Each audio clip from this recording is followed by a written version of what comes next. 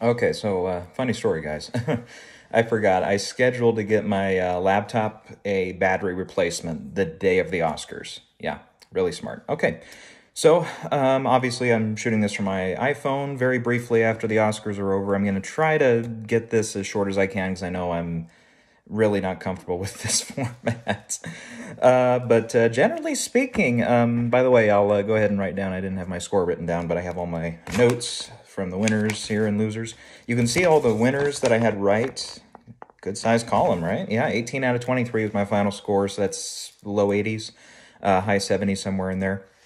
But yeah, I gotta say, I didn't do too terrible, and I actually called probably one of the bigger upsets of the night in Anthony Hopkins. I mean, I hated to see Chadwick lose, and I hated to do that to myself, but what can I say? I everything I saw just told me to go that way, and I'm glad I got it right. But it's at a great expense. But I mean, seriously, both of them were terrific performances. So I'm so glad that I mean, and Riz Ahmed would have been great too. But so glad that they went with Anthony Hopkins here. Or yeah, and again, Chadwick would have been probably the one I voted for, and the one that I think in history, yeah, we're gonna look back and say probably should have won. But it's tough. It's tough to decide that one.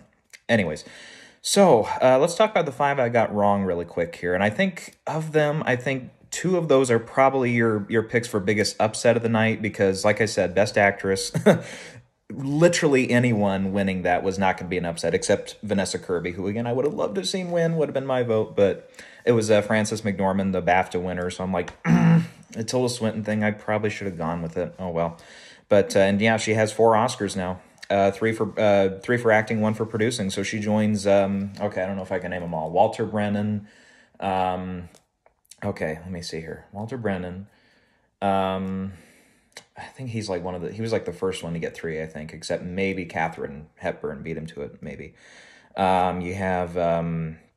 You should have Denzel in that crowd, but he almost won for Fences. God, I'm just blanking right now. Daniel Day Lewis, of course. Meryl Streep. Um, Geez, I know there's another obvious one that has three that I'm not thinking about, and I saw them the other day, and I can't remember if it was a movie or if they were nominated here. I can't remember, but anyways, but yeah, she joins a very distinct crowd there, and obviously Nomadland. I was like, okay, I was seeing the way it was going there, um, and I was like, they're very split this year. It's like nobody's winning a ton of awards. I mean, we all knew there was really not going to be any big sweeps or anything this year, or not presumed to be. But I was like, okay, they're giving like Mank 2. So we'll talk about that one for cinematography. That was a pretty big upset. They gave Sound of Metal 2. They gave Judas and the Black Messiah ended up getting 2. Um, they gave Ma Rainey's a couple. They gave Soul a couple. And up to that point, I was like, weird. I'm like, Nomadland has not won anything except director. And then it lost cinematography. I was like, Francis is going to win. And I just knew it at that moment. I was like, they're saving it for Francis then. Yep, that's going to be the third one. And okay, we got to talk about what the fuck was that with Best Picture? What was that doing third to last or second to last? Or yeah, third to last, sorry. But I meant two categories after it. I'm like, what was that about? I mean, there was a lot. There were a couple what was that about moments here tonight, but clearly that was one of them. And I believe first, I mean, I haven't looked in the history, but is that the first time in Oscar telecast history that Best Picture is presented at that point in the night? It's got to be, right? I mean, I don't think they presented it earlier than that. And it's really awkward to end the Oscars on, okay, you get Francis, who just gave us, sorry, frankly, embarrassing moment with the whole turning, howling. I'm sorry. I get it was a thing with the character. Was it? I can't even fucking remember. But and I'll watch that movie again. Absolutely, I want to see it again. And I know my folks at home, they just got Hulu and stuff, so they said, okay, we want to check it out now that it's won. So I'll probably show it to them as well. But yeah, I think, I mean, and I have to say, I was texting back and forth to some people, and I was like, up to that moment, I'm like, I loved her message about going back to the theaters, being shoulder to shoulder with other people. I'm like, yes, thank you. I'm like, I mean, obviously, in some places we're not there yet. Obviously, I mean, India is just getting walloped right now. It's like clearly that's one market, and definitely, I'm glad that we've seen a lot of news that the Biden administration, a lot of people are going to be helping out there. and that's great news because they're just getting absolutely walloped right now, and yeah, any help they can get is spectacular, but. But it's like, otherwise in the U.S., both Mortal Kombat and that Dragon Slayer movie both did fantastic business this weekend. Kong, Godzilla's still sticking in there. We got some May releases coming up that are going to be good, we think, like Quiet Place, Cruella. I mean, I think they both open the same weekend, actually, but I think they'll both do pretty well. Even the Spiral Saw spin-off movie, I think will do okay. Because, the one recent horror movie actually did pretty well. With I didn't even know about it until like a week before it came out, that Unholy movie or whatever. I mean, it looks, pretty generic for that stuff. But that actually is doing like $10-15 million, which, in a in a non-pandemic market, a movie like that would probably only make like 7 or something. It would be way under the radar, but good for them for getting a little bit more on it there. I'm sorry if I'm a little disgruntled or a little, all over the place, but it's like, well, that's what the Oscars were tonight, because that was a big thing. Like, okay, why is Frances turning and howling now? Okay, I don't remember that in the movie, frankly, but that's weird. So I was trying to say, yeah, the Oscars ended on that weird note where she howls, and then you have Anthony Hopkins win, which I think in their minds they thought Chadwick had it, because it's like, okay, we're going to end with like a beautiful speech by his widow, who gave all these beautiful speeches at like SAG and especially at the Globes and stuff. It's like, we're going to end on a very powerful message and stuff. And it's Anthony Hopkins, who's a no-show. And yeah, he didn't even phone in or anything. Yeah. Anyways, I know. I think other than the time he won for Silence of the Lambs, he hasn't been in person when he's been nominated since. So it's like, okay, so then just Joaquin's up there like, okay, bye. Oh boy. I mean, they must have tranked Joaquin, because he was very grounded tonight. But obviously he's just a presenter, so I don't know. But yeah, I mean, that was really awkward. And then you cut to like Questlove, who's been the music person all night, and he's like, oh, okay, we're done, bye. It's like, oh man, I don't know what that was about. But yeah, Frances, had just given that speech or whatever, and then she just gave a very short acceptance speech for actress, because I don't know, I don't think she was really anticipating it, and I think a lot of, like, I was on the Viola Davis train. I was thinking, I actually almost switched to Carey Mulligan last minute there, but yeah, it's like I kept thinking about, I'm like, well, it hasn't, even though it's obviously a terrific performance, hers, Vanessa's, I mean, and Frances are probably the top 3 in that category, but yeah, I was like, I don't know, all these awards bodies have not been loving the performance. It'd be weird for the Oscars to come back all of a sudden and give it to her, even though we knew Promising Young Woman was very likely to win that screenplay prize. Speaking of which, that was the first award of the night, and it seemed like, okay, they're following, remember 2015, they had a very similar thing there, where they did screenplay first, and then they kind of worked through, okay, here's how the progression of movie making works, so they do that, and then they start with, I think it was like art direction was next, or costume. It was like it was like all through the text and stuff, and they would sprinkle in, more stuff like acting categories, and the shorts, and doc feature, and animated feature, foreign language, or, as it was known at the time. But yeah, they kind of started with that and then abandoned it totally. I mean, that didn't really make a lot of sense either. Yeah, so anyways, that was that. That was another kind of confusing note for the night. But otherwise, generally, I did like the idea of shooting it. I don't know how they shot it, but like the widescreen and stuff looked terrific, looked like an actual, it was like, movie quality and stuff. And I was like, I was a big fan of that. Yeah, so I was, I think Glenn Weiss was the director here. I got to give him some props for that, at least. I think that part of the show, I think, went off really well. Clearly, everybody being there in person in a smaller venue, it worked. It really worked. It looked good. But of course, it was kind of painstaking to see to see Bryan Cranston walking all through the Dolby, like that's where they have had the Oscars for almost last 20 years. And, to see that just empty, I was like, oh, what could have been. But, obviously, safety first. I get it. Anyways, so what else do we want to talk about here? Let's talk about the other ones I got wrong here. So like Nomadland, losing cinematography, like I said, that was an early sign. I was like, okay, yeah, Nomadland is either going to lose picture now, or it's going to pick up Frances in picture to get 3. But I knew it wasn't going to get the 4. It's just something told me it wasn't going to get the 4. And Mank wins, which, I kind of dismissed the Cinematographers Guild giving it to Mank, but I don't know. It turns out Mank was actually a little bit stronger than maybe we thought. I mean, I kind of thought about it a little bit, actually, as the show was going on, because I was like, I was kind of thinking about it because I'm like, Mank really doesn't seem like a film that gets that top 5% or whatever from of number one votes in the first voting stage. I'm like, so it would have been understandable on Oscars morning if, for example, I don't know, Ma Rainey's was a Best Picture nominee and Mank was not. That would have made sense. But clearly it was not. It was the other way around. And I don't know. It was actually a little bit more popular, I think, than we thought it was. Otherwise, the other two were in the shorts I got wrong, and that was Letter Room. I had that one wrong for live action short. That went to Two Distant Strangers, who I thought had a chance, so I wish I would have pulled the button on that one and thought about it a little more and switched, but I didn't. And then Concerto is a Conversation. That one also was not, it was not the favorite, actually. I was calling an upset there, but an even slightly smaller, slightly bigger upset happened with Colette winning, which is the kind of Holocaust one, which is, I hadn't really talked about that one much, but it's like I almost always pick the Holocaust one because they tend to win in the doc category or the short category, live action film, I mean.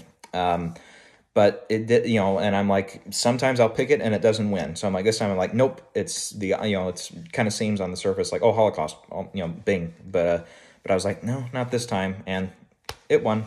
Yep, okay. That happens sometimes. So yeah, so I didn't get a chance to write it down here, but yeah, Nomadland has the most awards the night of with 3, with picture, director, and actress. And then we had really a lot of splits happening there with the 2 wins. Judas and Black Messiah came back with 2 wins, supporting actor and song, which is I think the only one we haven't talked about for the ones I got wrong. So One Night in Miami's Speak Now, which we kind of knew was a weak front runner. Yeah, that lost to Fight for You from Judas and the Black Messiah, which I really don't know how that one won, other than just the popularity of the artist, her, who, I don't keep up with modern music, so I'm sorry. But I didn't know of her until the nominations came out. But probably just a popularity of the singer and the writer and everything there probably helped it. Plus, I mean, the popularity of the film too. I mean, even though we knew Daniel Kaluuya was going to win, I mean, we all knew it wasn't really a token win. It's like they put it in Best Picture, they put Lakeith Stanfield in, they liked this movie, they saw this movie, they liked it. Let's see. Otherwise, who else had 2? Yeah, The Father ended up with the 2 I had down: adapted screenplay and actor. Soul, the 2 we all had down: animated feature and score. Sound of Metal had sound and editing, so not sound editing. I know I dropped my pen. We've been making that joke all year, but yeah, so I'm glad I stuck to my guns on that one. It didn't go Chicago 7 on screenplay or editing, because I thought there's kind of a shaky chance that it could win one or both. But it did not. Mank, as we said, ended up with 2: production design and cinematography. Ma Rainey's got the makeup and costume wins. And I think that's it for the multiple ones. But yeah, very, very split year on the Oscars. So yeah, I think really when you look at it, I think Chicago 7 was the only Best Picture nominee to go home empty-handed. It went 0 for 6. And it just didn't seem like there was a very obvious place to award it. Because I think there was enough infighting with screenplay, with Promising Young Woman. Editing, Sound of Metal clearly had a lot of popularity there. And then picture, I just don't think it had quite enough support. It was probably a little closer than we thought it was. Like I said, maybe Judas and the Black Messiah with its 2 wins, maybe that one was maybe a little bit closer than we thought it was. I don't know. I mean, maybe even The Father, kind of made a last push there, and maybe that had some more number 1s, 2s, 3s, 4s than some other films out there. So, yeah, so I think Nomadland won, but I mean, if we looked at the vote totals, it probably didn't win by as big a margin as maybe some people thought it would. But, I mean, clearly, we're just speculating on that, because I think if Nomadland had won 4, I think then we could have made the argument, oh, it's like Parasite. It probably was just, maybe even on the first vote, had enough popular number 1 votes. It maybe had like 48% already of number 1 votes, for example. And it really just needed just a couple other films eliminated to get to 50% plus 1 vote.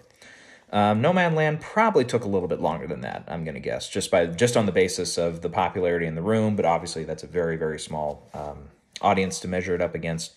Yeah, I mean, I don't really know. I mean, other than maybe, I don't know, I didn't really get a sense in the room of like which ones were maybe more popular or as popular.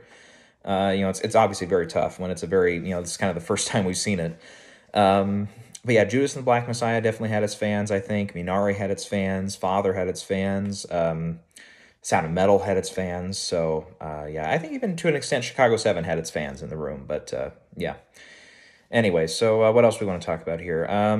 Quickly, we can kind of run down. So yeah, we already mentioned picture, director, actress. So yeah, actor for Anthony Hopkins. Yeah, we kind of talked about that up front. That was the last award of the night. But oh man, I was really, I'm not a rat person. I'm not somebody who says, comes back and says, "Oh, I actually switched, and here's, the five that I got wrong. I actually changed my prediction to that, and now I'm right. I'm perfect 23." No, I'm not one of these people. So, so, yeah. So, basically, yeah, I thought about it again after the final video, and I was like, it's probably gonna be Chadwick. I'm probably dead wrong on that. I'm gonna look like such a doofus, and and all that, but I don't know. I mean, to some extent, I got to do that a little bit here because I know, all the guys at Gold Derby, except for like Zach Laws, I think was the only one who had Hopkins in there still. And he changed right after BAFTA. I saw their video there. And I'm like, it was tempting, yeah. And I was like, nope. I restrained myself. I stuck with Ma Rainey. I stuck with Chadwick for a while there. I think I can't remember if it was Tuesday or Wednesday night, but one of those nights, I was like, I had to give in. I was like, I'm just seeing just enough evidence. I'm like, I think Hopkins can do it. So, yeah. And I know like I said, my folks have seen The Father and they loved it. Then they especially loved Hopkins' performance. But again, remember my mother, both, I mean, to some extent, both her parents, her mother, my grandmother, passed away directly from complications of Alzheimer's and dementia, coming up on 2 years ago now. And or no shit, coming up on 3 years ago now. I'm sorry, in November, in November. I remember she passed away on her birthday of all things. But so I know for her and for myself, to an extent, watching the movie, it was a very emotional performance, and of course, a lot of that's anchored in Anthony Hopkins, who is one of the greatest living actors. And he gave one of his all-time best performances. So part of the reason I switched also kind of had to do with that. I know my mom and my dad at home were rooting for Anthony Hopkins to win, so they definitely liked him. But again, like I said, they haven't seen Ma Rainey's. I think if they did, they would probably be like me, like, man, they're both giving master classes. But I would, just by a hair, I would say, yeah, maybe not even by a hair, but still, I think Chadwick still gave the better performance, and I think his performance is going to stand the test of time, I think, and obviously he was a very good actor in other films. Or not 13th, sorry. 13th is a script I've worked on for a Friday the 13th spinoff, but yeah, more about that later, some other time. 42. God, it was a number movie. I know 42, and obviously all his performances is Black Panther in the Marvel films, and this one with Levy in Ma Rainey's, but. Yeah, I mean, but yeah, and Hopkins' performance was obviously terrific too. But yeah, I know. Yeah, that was one. It was very cliffhanger moment for me. So I'm like, okay, I'm either going to be really excited that I got it right, and at the same time very remorseful that I got it right, or I'm just going to be like, oh yeah, idiot, and glad that Chadwick had won. But no, it's all right. It's all right. Life moves on, and. Yeah, I don't know. I mean, maybe up above Chadwick's like, you know what? I'm good. I'm good with everything. And I know he obviously lived life to the fullest he could, working as late as he did, as sick as he was. That's a guy who put all his work into the craft, and that's something a lot of actors won't do, and I kind of thought about it this week because we had like Jack Nicholson's birthday. That's the one. Nicholson's got three Oscars now. So yeah, Frances McDormand's in the same crowd as Jack Nicholson. Yeah, there you go. He had just had his birthday. I'm like, man, he hasn't been in a movie in 10 years, and yet he's probably got still some good performances in him that he can pull off and stuff. He could have even been the father. He could have been in that film, but obviously Florian Zeller had a brilliant choice in Anthony Hopkins. But yeah, I'm like, somebody like him, I don't, as far as we know, he's not sick or anything, but just, the fact that, he spent like the last almost 12 years now not doing any films, a couple have circulated that he's been attached to, but then they fall apart, but, and that obviously I'm not, trying to drag him down or anything, but it's just, you'll see one example of Chadwick, who continues to work, looks forward to the work, and still puts in terrific work despite, everything going on. And then you'll have, other, and, maybe Jack, he has had a long, long career. He's probably just happy where he is. But, you'll have those two different respects to the work and stuff. And it's like, still with Chadwick, you got to give a hats off to him for that. Okay, who else are we going to talk about here? So Frances winning. Like I said, anybody in that category except for maybe Vanessa Kirby would probably be, considered a, not obvious choice, but, more a halfway expected choice because it was so split through the season. It was wide open. So that one was... that was one. It's like, the BAFTA winner coming through. It was like Mark Rylance, like we mentioned, Tilda Swinton, a few of those examples. So and Anthony Hopkins, for example. But I was weird too, because I was like, I kind of, like I was saying in the last video, I thought about, and I actually did switch to Carey Mulligan for half a minute rather. It was almost a full 30 seconds. But then I was looking at Frances too, but I was like, I don't want to go with both the BAFTA winners and be wrong. So, yeah. And speaking of BAFTA, they picked Nomadland for film. Best Picture, Nomadland. So their streak of picking the wrong one is over. Finally, they have a Best Picture winner that lines up with the Oscars. All right. Let's see here. They actually got all the top 8 categories lining up directly. That's the first time that's happened in a while. Obviously, you have to go back to like the era, 12 Years a Slave, which I think even 12 Years a Slave, I remember they picked Jennifer Lawrence over Lupita, so we know that one was incorrect there. And then I think they went with Ben Affleck for director for Argo when he wasn't nominated at the Oscars, so we know that one didn't line up. And, okay, I'm thinking through here. 2011, I can't remember. I think they did pick Jean Dujardin over George Clooney. I think they did pick Meryl Streep over... Meryl Streep over Viola Davis.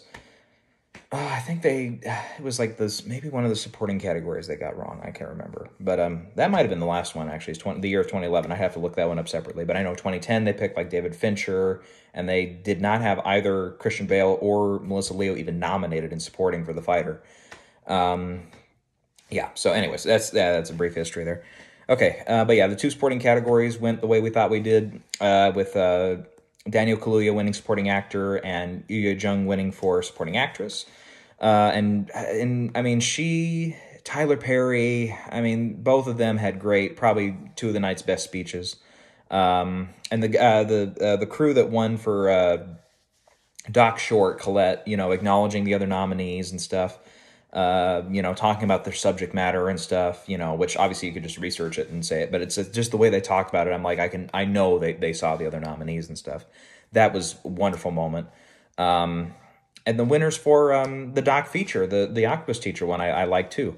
I mean, really, generally there were no bad speeches except for maybe when Frances did the howl moment, which I know I was like, I immediately told everybody, I'm like, that's going to be the highlight reel tomorrow. That's all anybody's going to want to talk about. And fucking hell, she gave a great moment there when she was talking about, let's all go back to the theaters. Let's all be a community in the movie theater again. She said, see Nomadland in the theater on the biggest screen you can and all that. And I'm like, yes, thank you, Frances, because I'm always a big movie theater supporter guy. And I'm like, well, that all went away because you just brought all the attention to the... Yeah. So, no, I wasn't a big fan of that. But let's see here. What else? I don't know. I mean, I don't know what else was like. Oh, I know. The whole Glenn Close thing doing, what was it called? The Booty or whatever. The dance there. It's like, it was a little scripted. Just a little obvious that it was scripted. But it was great to see Lil Ray Howery and Daniel Kaluuya back together again for a half second where he's like, I told you to get out of that house, man. And it just immediately kicked back the ending of Get Out, and I'm like, yes, please, more of that. That's awesome. That was fantastic. Otherwise, keep going with the other winners here. Screenplay, yep, Promising Young Woman and The Father in their respective categories, which, I mean, some people still had Nomadland for adapted screenplay. Some had Chicago 7 winning original. So, I mean, they were kind of a little up in the air, but yeah, I was not super, super confident in these, but I was like, they're probably the ones. And then, Let's see here, who else? Yeah, we mentioned, yeah, the feature categories here real quick. Animated feature Soul, international film, another round, which, yeah, Vinterberg's speech, I mean, it was a little rambly. I mean, Daniel Kaluuya's speech was way too rambly for me. I mean, way all over the place. And those first like three speeches with the screenplay winners, Daniel Kaluuya, and then Vinterberg's speech, I'm sorry, way too long. I mean, good material in all the speeches, to be sure, but way too long. I mean, I was like timing, I'm like, okay, these are like 6-minute speeches. I mean, they feel like it, but I know they're not. They're probably closer to like 4 or whatever, but I'm like, these are way too long. And especially Kaluuya's and to some extent Emerald Fennell's, just way too rambly for me. And I gotta admit though, I did say at the time that Chadwick's speech at the SAGs was kind of rambly too, but his was unexpected. But whereas but to an extent, it's like okay, that's okay in Chadwick's case, and I'm not just saying that now because he's passed, but but it's like it was unexpected for him, and I actually remember saying that in that SAG follow-up video I did at the time. I was like, yeah, they weren't expecting it, whatever, but it was like, oh, it was just a little too rambly for me. Yeah, but I mean, Zeller, he's had a shot at a speech at BAFTA. Emerald Fennell's given plenty of speeches now recently for Promising Young Woman, and Daniel Kaluuya has given so many memorable good speeches from the Globes all the way up to BAFTA. And this one, I'm sorry, he was just way too all over the place and at times unintelligible. Just some of it, I mean, I didn't have captions on or anything, but it's like, I pity the people that were doing the live captioning because I don't know how they can make out what he said because it was sometimes just a little too hard to understand. But I was like, oh, that's too bad. I'm like, look, and I told my folks, just Google one of his other speeches because he does great acceptance speeches. And he did have some good ones. Like I said, at the Globes, especially that one, good stuff. But yeah, this one just a little too rambly for me. And like I said, I haven't been too critical of any of the shows this year because, of course, it's a COVID year. Everybody gets a mulligan this year, but just because it's the last show, I'll kind of give it some give it some shit here. Let's see here. Let's go into the tech categories here. I kind of have these written all over the place, but let's try our best here. See, cinematography, yeah, we talked about that one going to Mank over Nomadland. That one was one of the bigger upsets of the night, I think, arguably. I mean, you gotta say, in all honesty, though, from where experts had it and stuff, probably Anthony Hopkins is the biggest upset, but since I did switch toward the end, I was like, I can't really call it a huge major upset because I had it predicted at least, and I know definitely, like I said, there were some that stuck with Anthony Hopkins. I didn't even know this, but Dan Murrell, who I had follow on Twitter, I actually looked at he posted his Oscar ballot. I looked through, I'm like, shit, we agree on all 23 categories except for one. And he got it right. He had Two Distant Strangers. I had The Letter Room, but it's like, otherwise we agreed on all 23 categories. I'm like, there's a smart guy. Yeah, so I guess he ended up with 19 out of 23, but still good on us for some pretty spot on predictions in some cases.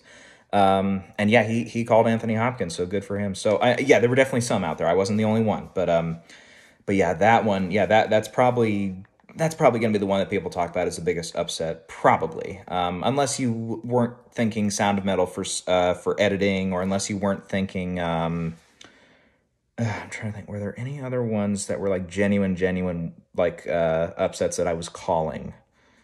Not really. No, not really. No. And like I said, actors, it felt like it was way too wide open. I don't think anybody can really call those any true upsets for anybody winning. Definitely Carey Mulligan, I think, had the most, votes and stuff for a lot of people, Oscarologists and the Gold Derby experts and stuff. Carey, I think, had the most votes, but yeah, I like I said, it was so split through the year. I just didn't really see that one as a, huge upset opportunity there.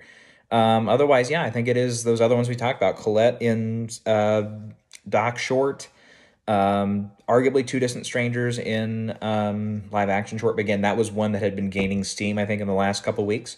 And I saw it, but I didn't take it. And then, cinematography, Mank, and song for Fight for You, Judas and Black Messiah. Those are probably your two biggest upsets in, with the caveat of Anthony Hopkins for those that just absolutely did not buy it and just thought it was Chadwick. Yeah. Let's see here. What else? see, so that one editing. Yep, we talked about Sound of Metal. So I was glad I had that one right because I sensed more passion around that one in that category. And again, like Whiplash, a few years ago, that one had, I think, the passionate votes to win editing and sound. And the other one I forgot, of course, J.K. Simmons. I can't believe I was going through it had 3 wins. What's the third one? I can't think of it. It's J.K., you dumb fuck. I don't know how I didn't know that. Let's see here. Otherwise, production design going to Mank. Yep, that was pretty expected. Makeup going to Ma Rainey's, that was expected. So we did not end up having our makeup and actor or actress winning crossover. That did not happen this time. Costume, Ma Rainey's. Effects went to Tenet. The 2 music categories we talked about briefly, Fight for You, Judas and the Black Messiah. And then score going to Soul. And then for the shorts, we have talked about most everyone except for, and I didn't have it written down, but animated short I had right with If Anything Happens, I Love You. But again, that one was probably the most secure of the 3. And animated sometimes is the most secure of the shorts sometimes. But yep, the other 2 I got wrong, like we mentioned there. All right. Let's see. Anything else we want to really talk about here? I mean, I don't know. I mean, In Memoriam was good. Tyler Perry getting a humanitarian award was excellent, and his stories were great. And I, frankly, not to say we haven't, that every other speech before this by an African-American kind of stuck out to me, but, you got the sense that there was a lot of, community healing, but like to actually see and hear Tyler Perry say the words, don't hate cops, don't hate white people. Because, especially if you listen to one side of the news, you're going to see a lot of people saying, oh, everybody in Hollywood thinks this way and stuff. It's like, to see somebody actually say that, I was like, okay, good. Then we actually do have, more or less a balanced perspective in that way. Because up to that point, you had, and actually after that, you had Angela Bassett talking about in Memoriam. She's talking about the lives lost to COVID. And then she threw in, some, obviously a lot of press we've seen over the past 12 months with, lots of African American individuals, most of them younger, losing their lives in situations involving police and everything. So she threw that in. The winners of Two Distant Strangers, the one mentioned it as well. So, and I know, my parents are pretty, I'm not going to throw them under the bus, but they were like, we're not going to go into it, but I don't know. But I was, like I said, my attitude always is when it comes to speeches, getting into politics in the speeches, I'm like, they got up there, it's their award, they can do with their time what they want to do. If you are at home disagreeing, that's okay. It's okay to disagree with that. It's okay to feel, I don't care about that. What they say, I disagree with. It's okay to feel that way, and it's okay to even decry it. But still, until you get up there winning an award, to some extent, I have to say, just listen and move on. Like I said, you can, and again, feel free to disagree and stuff, and feel free to not agree with every last word that's said during the telecast, but still, they got up there, they gave the speech, so let them have it. Let them have their time. Anyways, but otherwise, we did see a lot of African-American winners here tonight. I mean, 2 people of color. I mean, one of them is, Korean, of course, for Yu Jung, but, another acting winner was African-American. I had 3 of the, and again, we didn't get that this year. I thought this would be the year where we get 3 people of color winning in the acting categories, because I thought for sure either Viola or Chadwick would win, but they both ended up not getting it. And like BAFTA, it was just the tech categories for Ma Rainey's, and it was actually the same too. So I'm like, oh, okay. But anyways, like I said, tons of these craft categories, like the costume design category. I know we had a winner there. Makeup. I'm sorry, on Ma Rainey's makeup. It was the makeup one, because the costume designer one, she was absent. Soul, yep, we had an African-American winner there. Tons of people of color, otherwise, are represented, like we mentioned, with like director, picture. Let's see here, who else? I think he wasn't there, but Soul, I think one of the people on that is a person of color. Let's see. I know they showed up when it won at the Golden Globes. He showed up. He Skyped in or whatever. Yet we mentioned Two Distant Strangers. Fight for You. That whole one was. And almost that whole behind the scenes crew was obviously blacks, but and then obviously they threw together a great film. But so I mean that's pretty. It's always good to have that diversity in there. And I always say the people who win the Oscars should be the best in their field. And I think arguably in a lot of these cases They were the best this year. Absolutely. Um, all right. Anything else we want to talk about? Guess not really. I mean, yeah. I mean, the Oscar telecast. There's always a couple things that go awry or something. I mean, we didn't. Like I said, that Best Picture when it was presented, I think a lot of people are going to talk about that. I mean, I was really weirded out. I'm like, I text him. I'm like, I know I did not just black out and miss Best Actor and Best Actress.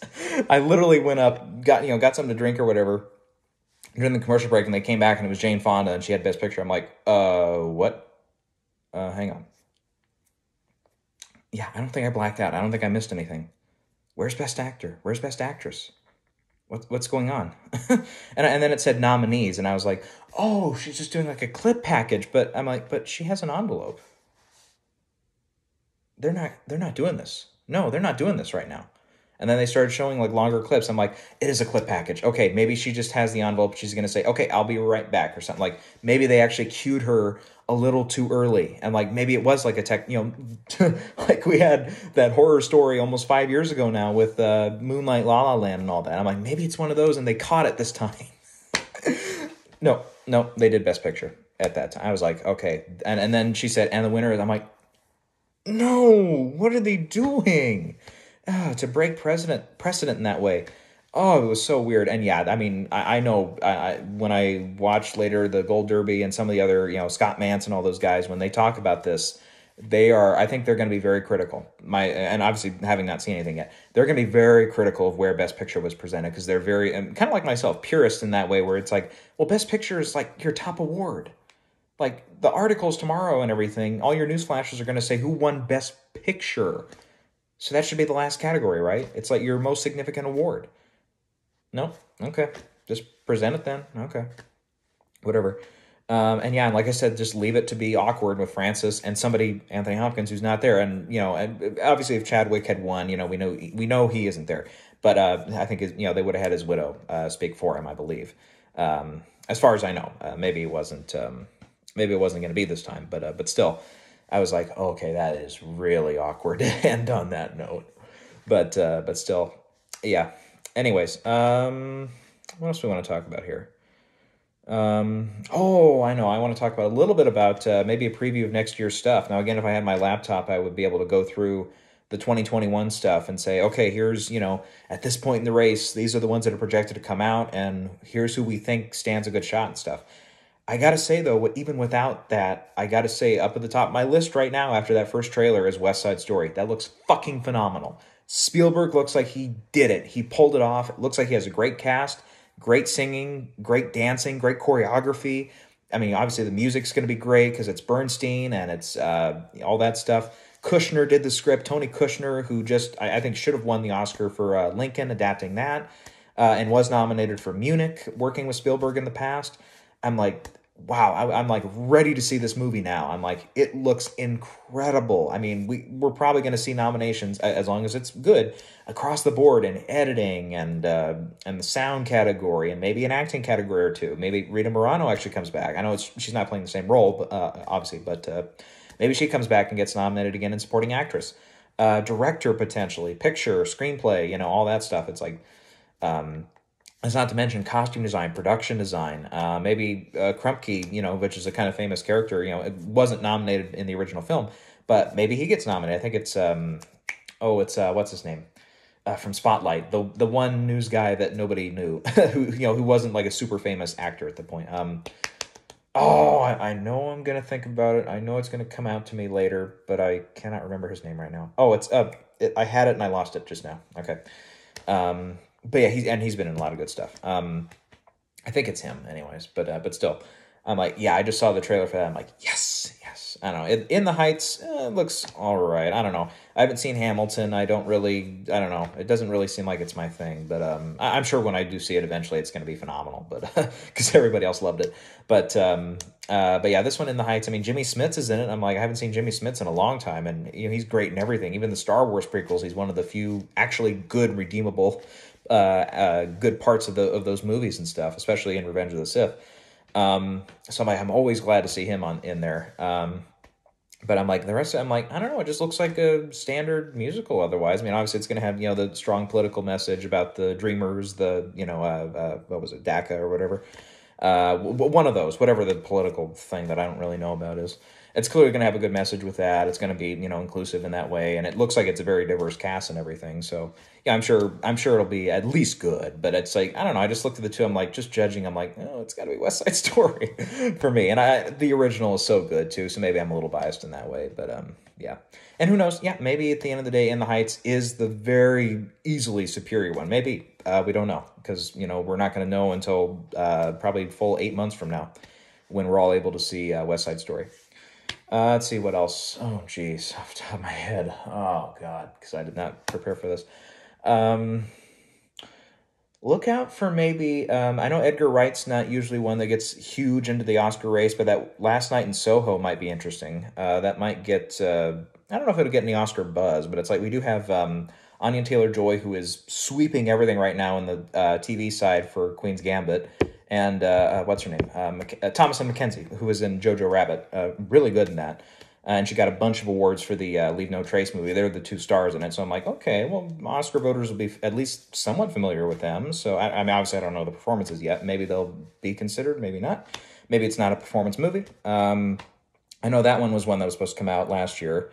And now we're looking forward to it, I think, in October. Speaking of which, No Time to Die is supposed to come out in October. So I don't know about that one, but the song eligibility. Because I know everybody was thinking that Billie Eilish would win Best Song for it.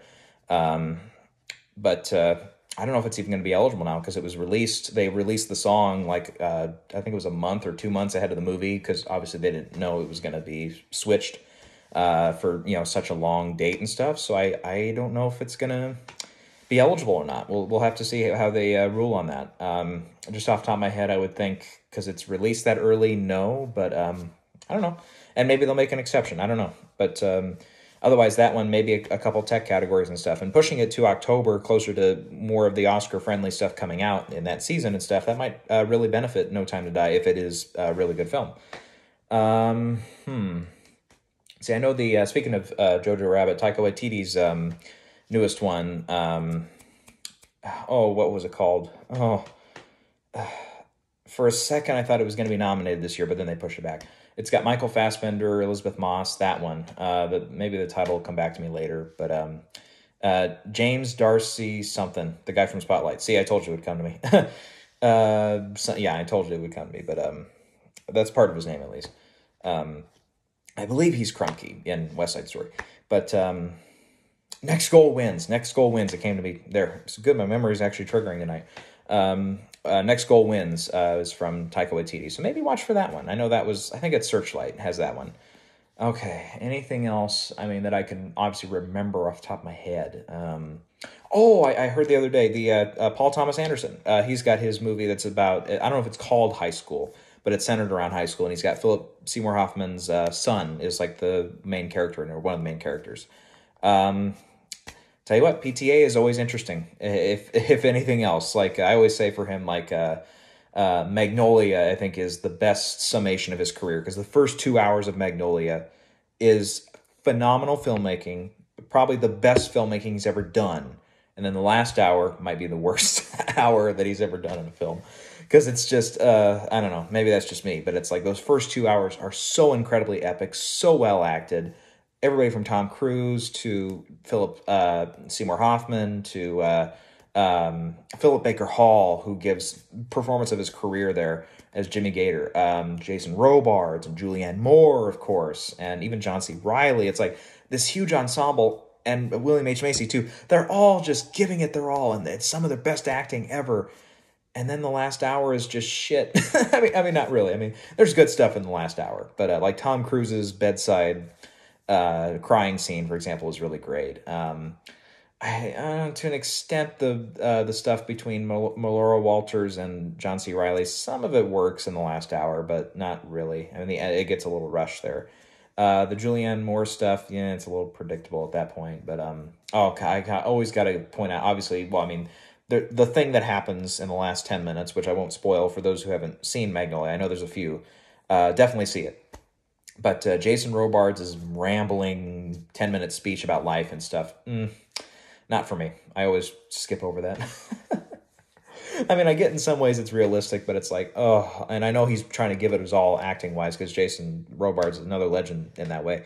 But no, no, man, no. I mean, just too much of it. Oh, so, anyways, yeah, that's my rant on that. But anyways, yeah, PTA is always very interesting. Like, Inherent Vice was another one recently where it's like, yeah, I liked some of it, but overall, it's not one of his strongest works. Phantom Thread, kind of same thing. Some stuff works, but other stuff does not. Geez, what else? Obviously, like There Will Be Blood and all that other stuff. Yeah, it's always, good all around films. But yeah, his that'll be an interesting one. We'll see if that young the son of Philip Seymour Hoffman, who I believe was on one of the Oscar telecasts, where I don't know if it was the one where he won for Capote or one of the other ones where he was nominated at least. I remember he had his son with him sitting next to him. I believe it's that same son.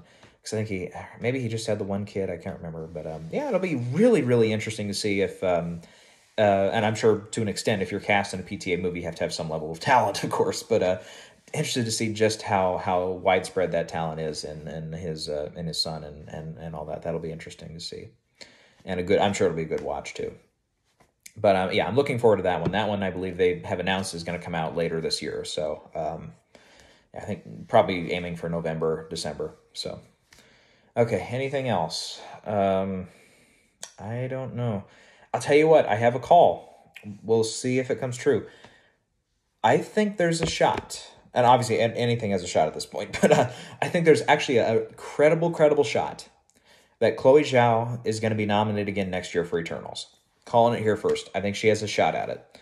Because we've seen a comic book movie be nominated for director. Todd Phillips got in last year. So it's very possible. And especially somebody like her who's hot off a win for Nomadland. 2 wins, technically, for producing and directing Nomadland. I don't know. It could be. It could be. And especially that one, it looks like it's a very inclusive cast. They have, what's her name from Sound of Metal, first deaf actress who gets a big part in a Marvel movie. I'm looking forward to her because I thought she was a very, even though she's not a huge part of Sound of Metal, I was like, she looks like she's really got it down. I'm looking forward to seeing her in Eternals. I think she's going to be really good. Yeah, I would have, I got to say, I think that actually might be, kind of like, remember Black Panther got a bunch of nominations too. So it's not like the Academy's not going to say no to a relevant, in some aspects, maybe even socially relevant, and that one might end up being socially relevant. We don't know the full story yet. There's history that says they'll go for it. So watch out for that one maybe to get, I don't know if high chances in picture. That might be one of those like Another Round or Cold War, or one of those that gets director but not picture. I can see that happening at this point too. Let's see, I can't remember. Does Spike Lee, does he come out with anything next year? I don't think so, no. I know Glenn Close has a couple projects that might come out soon. I saw the trailer she did for the one where Mila Kunis is her daughter and they're drug addicts or whatever, or she is, and Glenn Close trying to get her off. And it looked like, they were both giving at least halfway decent performances. But I know that one, the movie itself, has not gotten great reviews and stuff. So probably not that one. But I know, I think Sunset Boulevard has been greenlit as a movie. I've heard that on and off through the years, so I don't know if it's for real this time or not. But she's won, I believe she won the Tony for that, or at least was nominated for playing Gloria Swanson's character. Why can I not remember her name? Oh, geez, the character name. Oh, I'm such an idiot for not remembering that, but I can pull off Brian Darcy James. There you go. There's his full name for you. God damn. Anyways, whatever. Norma Desmond, there you go, for playing Norma Desmond in the stage version of Sunset Boulevard. Otherwise, I know there was that Swan Song movie that it's on her IMDb and stuff. I kind of looked it up, and it's her and Mahershala Ali, and it's actually interesting because the director of that film actually is an Oscar winner for short film Stutterer. So I was like, I kind of really hope that one works because, and it's actually, maybe a film that's a contender because it doesn't happen that often where I think he won for live action short. I believe live action short. It was one of the shorts categories he won for. It's not too often we see somebody who starts in the shorts categories win and then go on to become a huge, known, acclaimed director who gets nominated again for directing, for example, or another, like maybe screenplay or something. It's like, it doesn't happen that often. This would be a cool one if it does.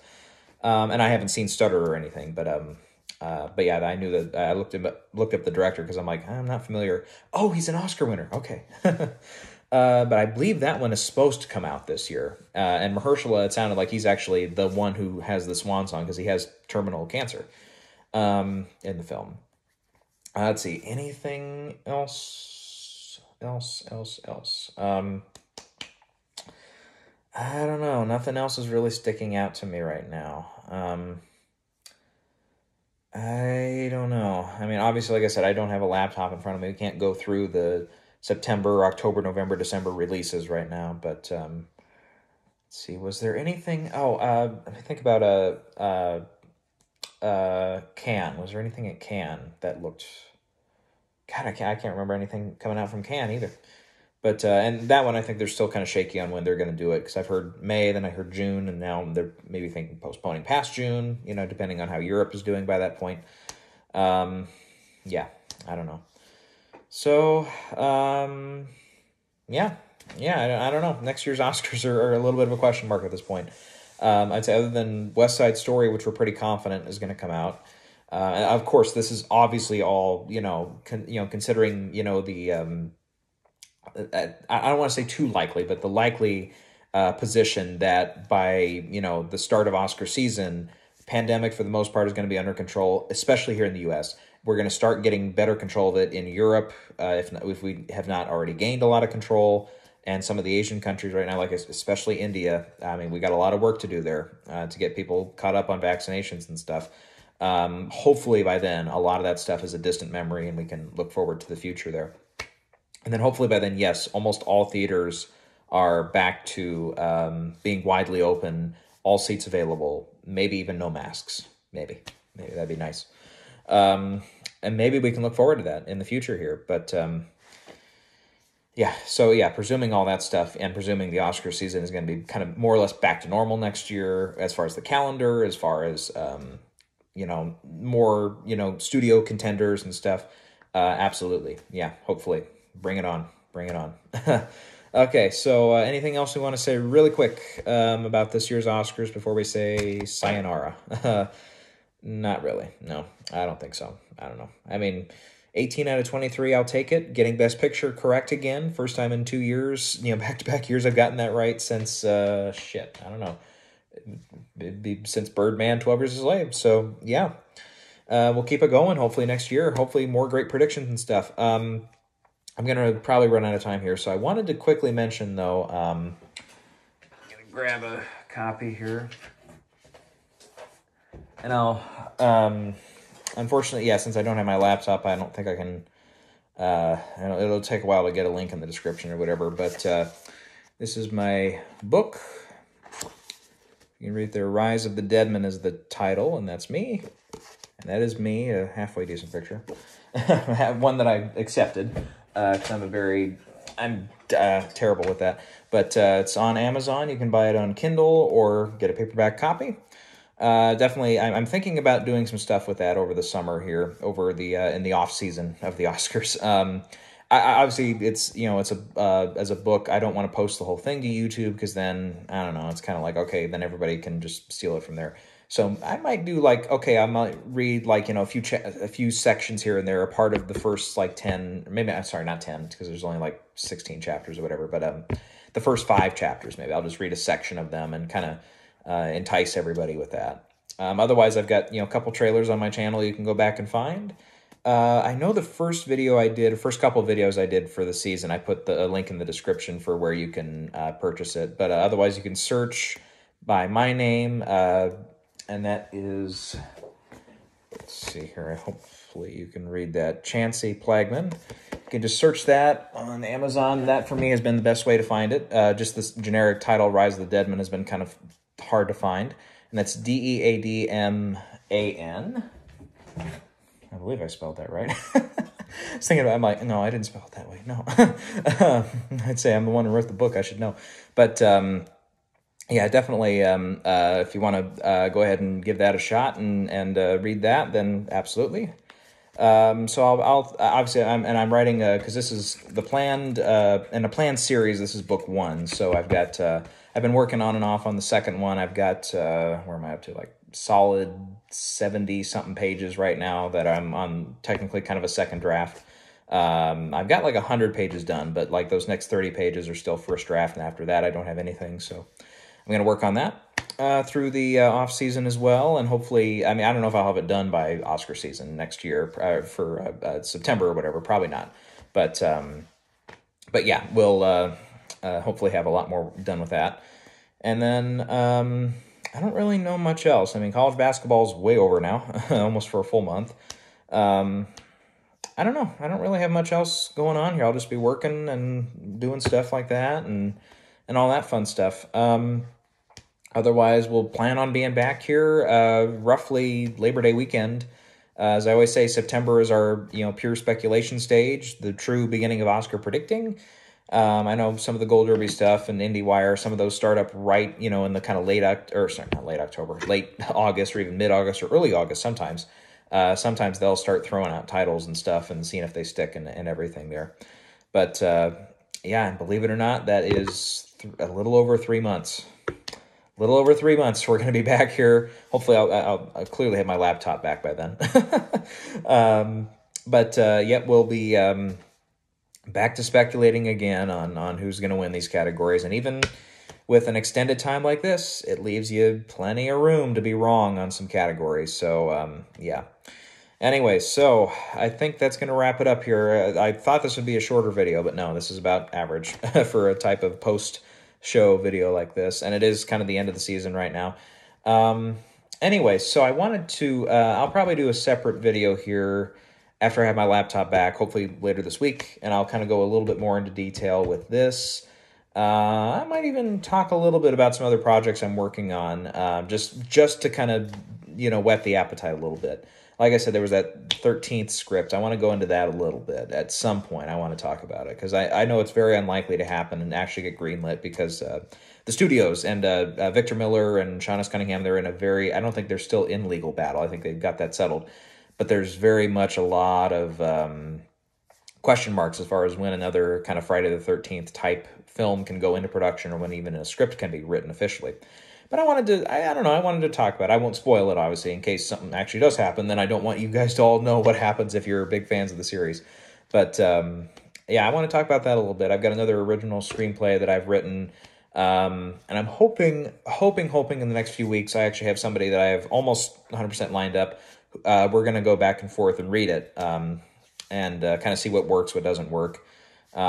Otherwise, there's a couple other things I wanted to, other than books and stuff, that I wanted to get back to and try to write. I know one of them is like a story that's I've been kind of struggling with, is if it's set in Chicago or LA, but it's about kind of law enforcement and about detective, kind of one of those. I kind of think about it like I kind of an LA Confidential type, mystery thriller kind of thing.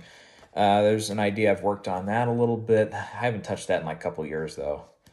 I know the movie would be called Downtown, because that's like where the police station is. It's like everything happens downtown, so it's just a simple title like that. But it'd be one of those where you have like all these characters, and kind of like LA Confidential, where it's like, okay, who's the good guys, who's the bad guys? Is there any bad cops? All that stuff. It's like a really interesting one there. And I don't know. I'll probably talk about it in the video, but I know the ending. I'm ripping it off of for the Red Letter Media fans. I'm ripping it off of Surviving Edge Weapons. Very in joke, I'm sure, for some of you who are not familiar with that. But look up the Surviving Edge Weapons Red Letter Media video, and you'll thank me later if you haven't seen it. But yeah, I'm ripping something right off of that for the ending of it. And then there was one other, I thought about it as a play at first, writing it as kind of play format. But I don't know. I think it would work better as a screenplay. And it's, I don't know, without getting too much into it, it's called The Bare Minimum, and it's kind of like a gangster story a little bit. Kind of like, and I had it written down like the other, when I first started this new job, there were a couple moments where I had downtime, and I'm like, okay, I kind of started writing out notes about it and stuff, because I was thinking about maybe that'll be one of my next things I do.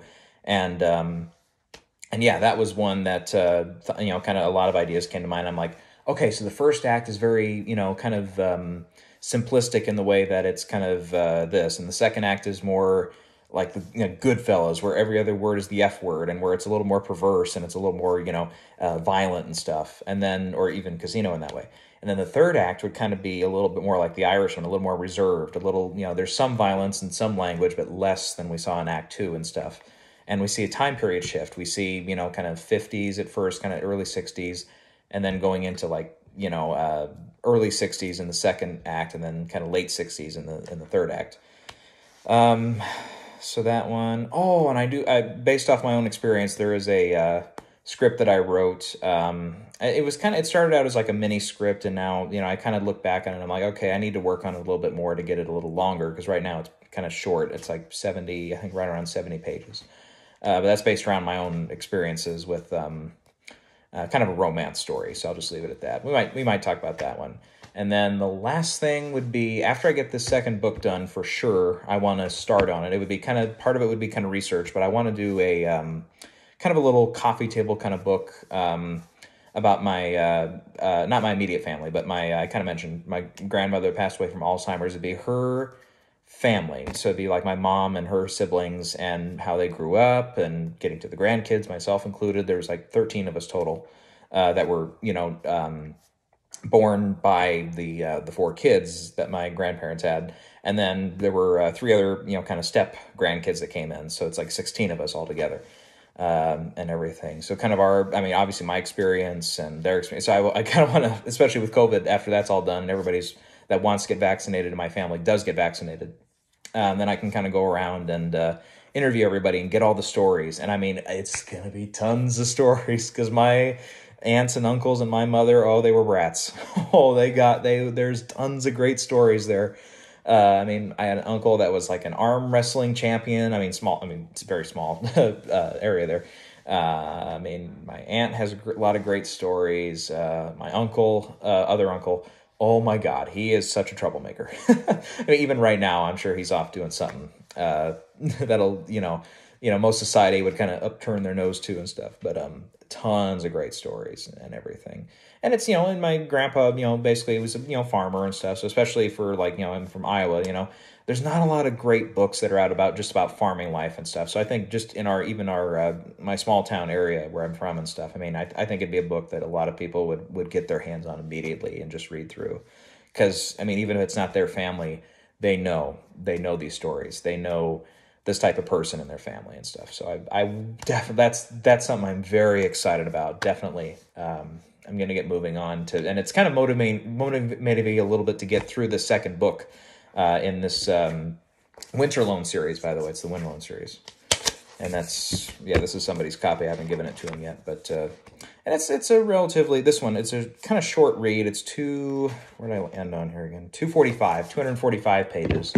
And like I said, first in the series, so there's cliffhangers. It kind of ends especially on a big cliffhanger, going into the second book and stuff. But, last thing, I'll read the back of it just so you know. 3 20-year-olds from Earth are about to discover the world of Winterlone. A topographical inversion of Earth, Winterlone is home to dozens of countries, millions of people, and 13 men who have come back from the dead and are attempting to take over. Alongside new allies, it is now up to James Relms, Amanda Richardson, and Laura Jacobson to start a war against a force that may be unstoppable. So there's your kind of 3-paragraph Star Wars crawl there for you. So anyway, so like I said, it's kind of getting to the family book, whatever. That's kind of motivating me to get through that second book, not speed through it, of course, but, saying, okay, get to work on this, we'll get everything going here, and then we'll kind of start that. So, so obviously, I'm going to fit in Oscar season and everything else, personal life and everything else will kind of be in between, of course. But, so, I don't know. I kind of feel like doing a couple, things like that in the meantime, just to let you guys know what I'm up to, what I'm working on and stuff like that. And, like I said, I'm sure I'll try to get some stuff like, passages of the book and stuff, recorded and stuff. I've got my good mic here. That'll work pretty well. Obviously, I can't use it today.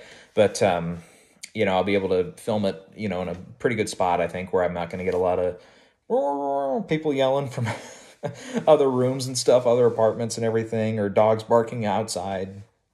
All that great shit, that you don't want ruining your videos. So, yeah, and it should be a spot. I mean, it won't be this room, but it should be a spot where I don't get a lot of electrical backfeed either. So, I know that's always something I'm worried about when I'm filming stuff. But anyways, okay, are we done here? I think we're done here. So anyway, so yeah, again, this is on Amazon through KDP and all that. So oh, there went my vaccine card. Sorry, gotta close up my face again. First dose only, but planning on, yeah, I'll get the second one here. And I know I briefly showed this the other day, and I'm sure some people were like, "Oh, that's not real. He faked it." But no, it's real. May 15th is my date, so I will be fully vaccinated as of 2 or 3 weeks after that. So, anyway, so and I don't mean to plug, but it's like absolutely, yeah. If you're, as long as you don't. Because I know some people, if you get a vaccine, it actually does like affect you and stuff. I mean, if it's not going to be healthy for you, don't get it. But otherwise, everybody else, please, if you're considering it, do it. Do it. Absolutely. Don't be on the fence about it too long. You'll end up not doing it, and we don't know. We don't know what the consequences could be. But yeah, absolutely. All right. Yeah, I feel like I'm going on too long here. So yeah, so I'm hoping later this week, yeah, we'll do that video. I'll go into some other stuff I'm working on just for fun, just kind of a little filler there. And then I should, after that, probably get started on my recordings there. So, all right. Okay, it's going to be a little awkward kind of doing this because I know the stop button is right there, and I know it's going to be really weird to go in and do that, but oh well. Okay, so yeah, Oscars for 2021. We will see ya. It's been nice knowing you. You were around for a lot longer than a lot of your predecessors, but that's going to do it. That's going to do it. All right, so this is the first time, by the way, I'm also uploading from YouTube just from my phone, so we'll see how well that goes. So, so please, by all means, if this is not up right away here, then that's why. But I always try to get my post reactions and stuff up as soon as I can. But obviously, this was turned into a little bit of a longer video, but we'll go from there. So, all right, bye bye, guys.